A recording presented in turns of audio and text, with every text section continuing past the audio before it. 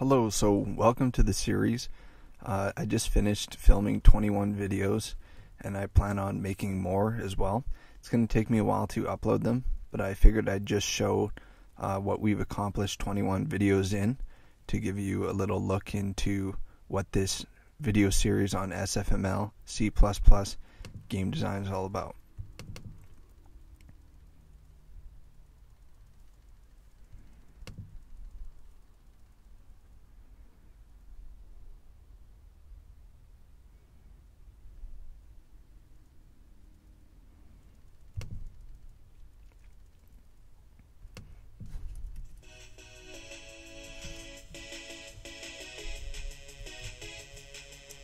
So the first thing that we actually did was we learned a little bit about Sfml in the first few videos. We then made it so that our sprite can move in all directions with the arrow keys, and we created a sprite animation. And you can use this with any sprite you want. We just randomly picked one off the internet. Then we did the same thing but for the enemy and gave it basic artificial intelligence. We then gave our little sprite player projectile.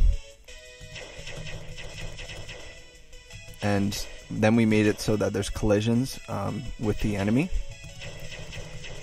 And we implemented power-ups, so a special attack.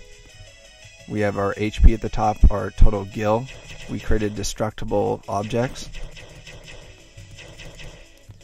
And we created it so that coins can drop. There's a percentage chance that different items can drop. We created walls, so things that we can't walk through. We created sort of wall modules that we can customize very easily. We can pick up the gil. If we got more gil, we could actually go to the shop and buy a weapon, because we made a weapon shop over there.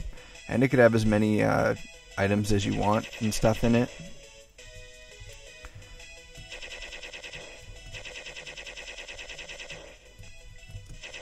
So we're just going to try and get the other power up. It's sort of a Nova attack. So this is where the game sort of is right now.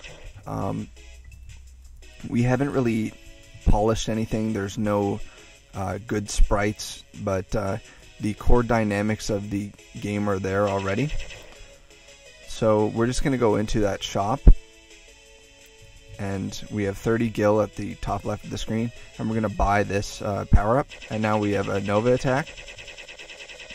And we can't buy this one because we don't have 15 gil right now. So that's pretty much it, and I just wanted to show where we're headed.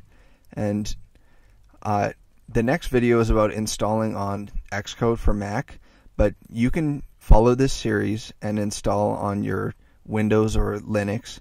Just go to sfml-dev, then click learn-dev.org, go to tutorials, and then go to getting started, and then you can install on Visual Studio for PC, code blocks, Linux, Xcode.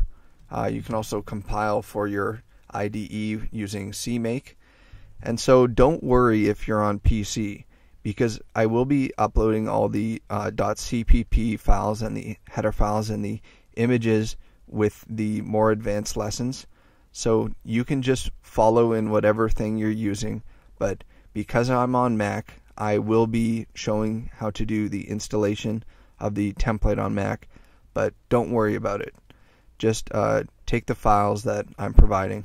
So I'll see you in the next video, and subscribe if you want to catch these videos as they're being uploaded, and give it a thumbs up if you learn anything.